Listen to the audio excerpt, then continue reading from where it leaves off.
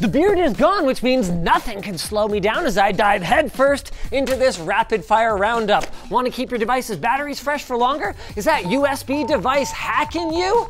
Ooh, you can control app volume without digging into the software menus. How cool is that? We're gonna build one for ourselves for less than 10 bucks. Oh, and we're gonna clean up after ourselves when we're done with a bottomless can of air. It's time again for handy tech under 100. Let's go! Back here, which is where we're doing it. You may already know that leaving your portable electronics plugged in all the time can be really hard on the batteries, causing them to die, bulge, or even light on fire.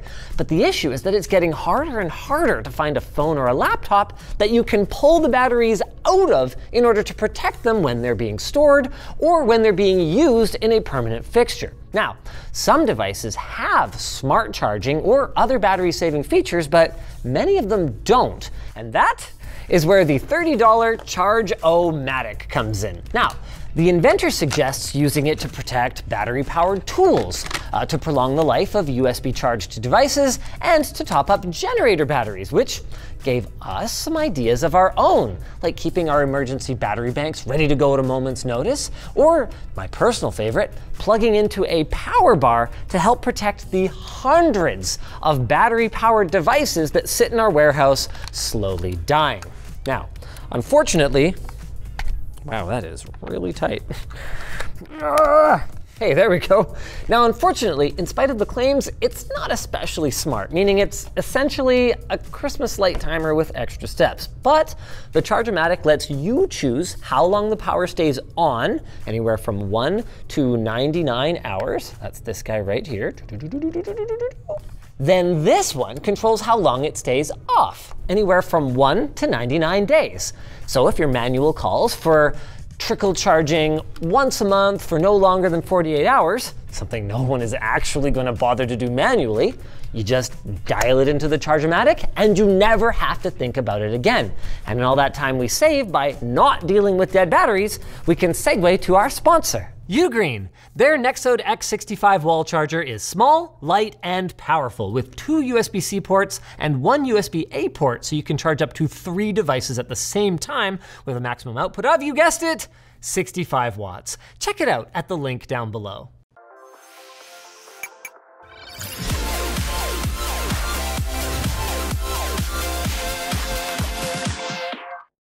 Okay, guys, I'm coming. Oh crap, that game is loud. Oh, now I can't hear you guys. You know, someone should make a volume knob for, oh, perfect. Meet the Deej, an open source hardware volume control for Windows and Linux PCs. With this minty little guy, I have independent control over my PC's master volume, voice chat, and my games. And it is super simple to build your own. Ooh, that doesn't smell minty at all. To build our own, all we need is an Arduino or similar microcontroller, 1 or more potentiometers, pots for short, some wires, and some kind of enclosure. It doesn't even need to be anything fancy. It just has to be big enough to hold the electronics, but small enough to fit on your desk.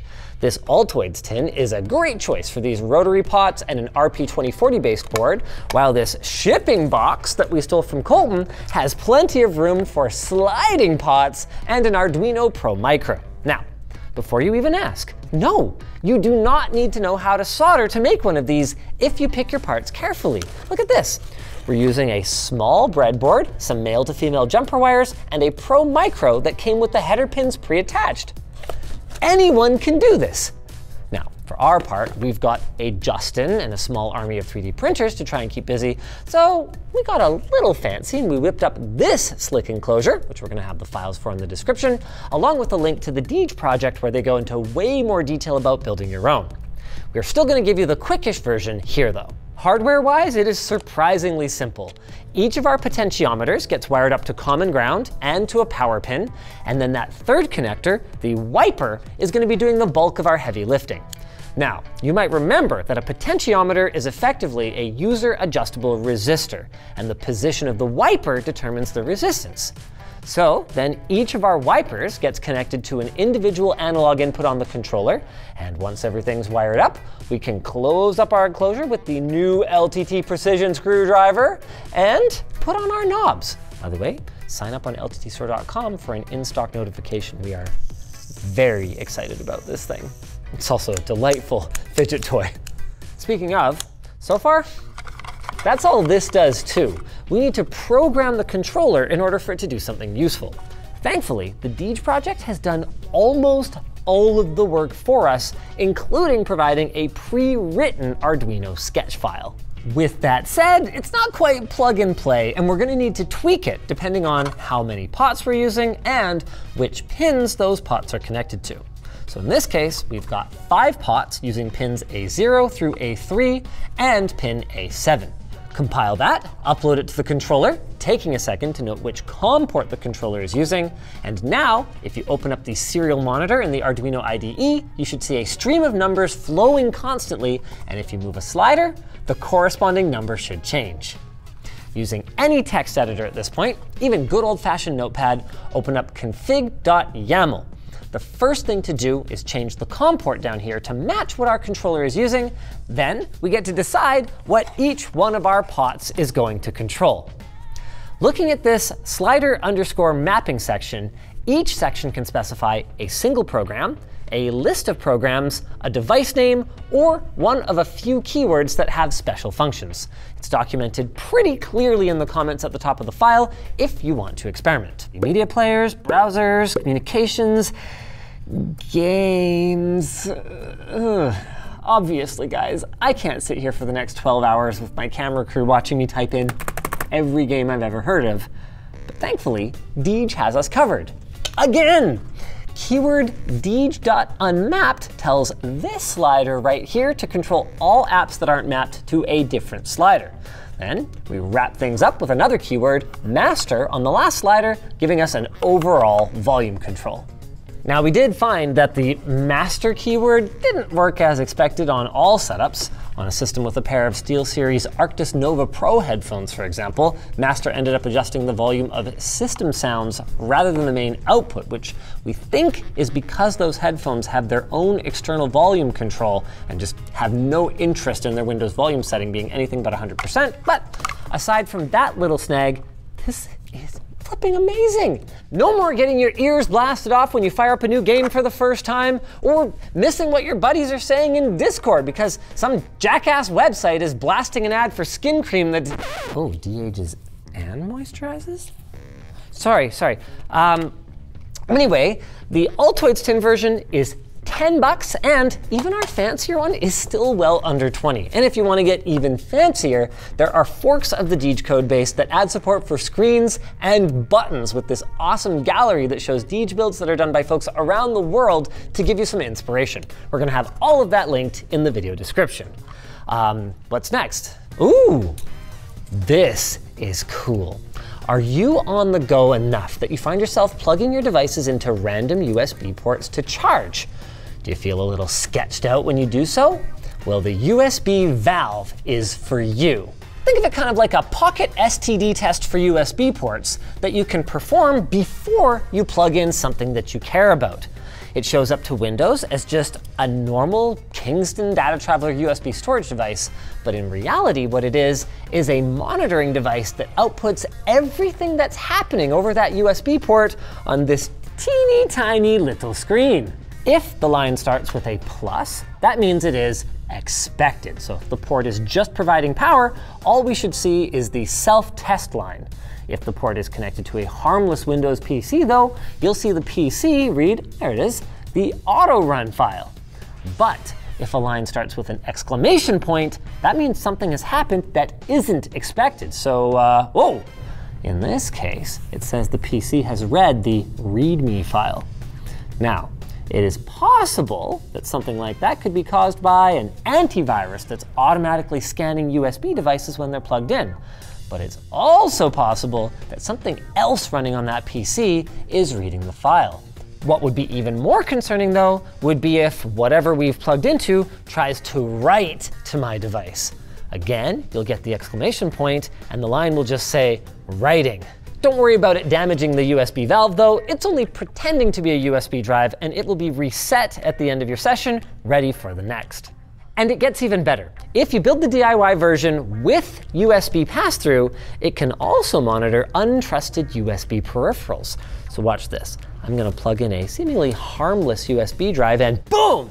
The USB valve immediately recognizes it's behaving as an HID device and is sending data to my computer. Turns out, the USB valve caught a rubber ducky, which the pen testing nerds out there are gonna know acts like an automatic keyboard typing in pre-programmed scripts that will do literally anything the attacker wants on the host machine.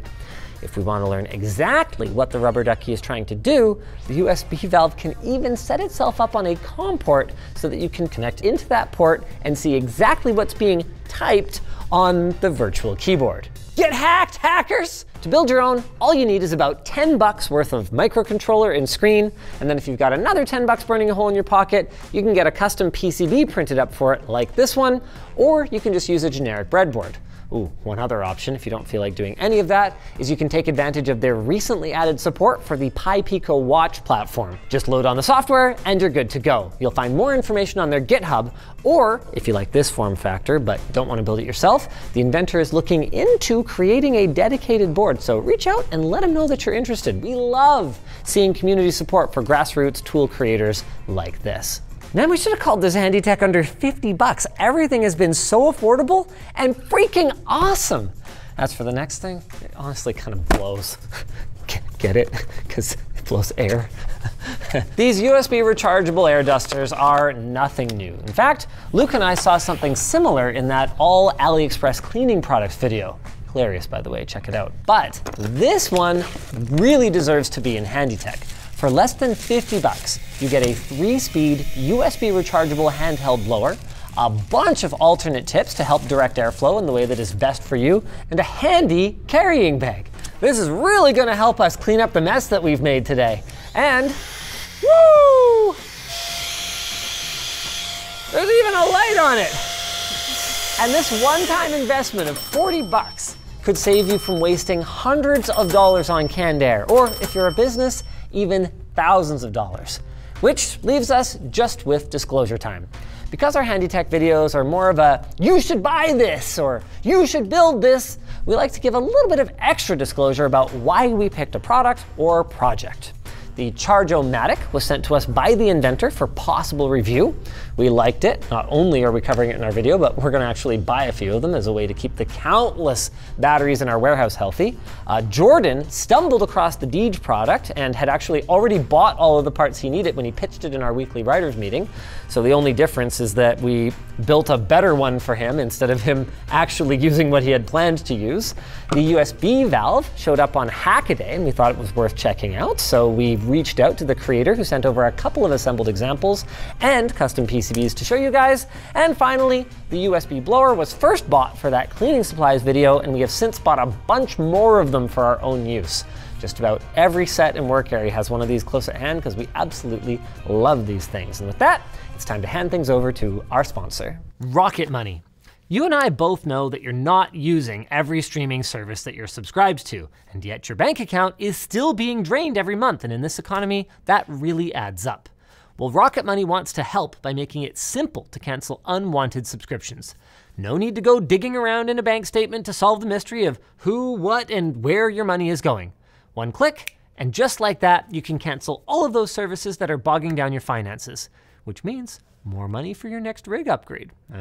On top of that, they can also assist with negotiating any bills that you may be overpaying. And it's easy to set up a smart savings system where they deposit a set amount of money into your account as often as you'd like. So start saving by downloading the app for free at rocketmoney.com/LTT or by clicking the link down below. If you guys enjoyed this video, there's a whole playlist full of handy tech, and we're gonna link the latest one down below.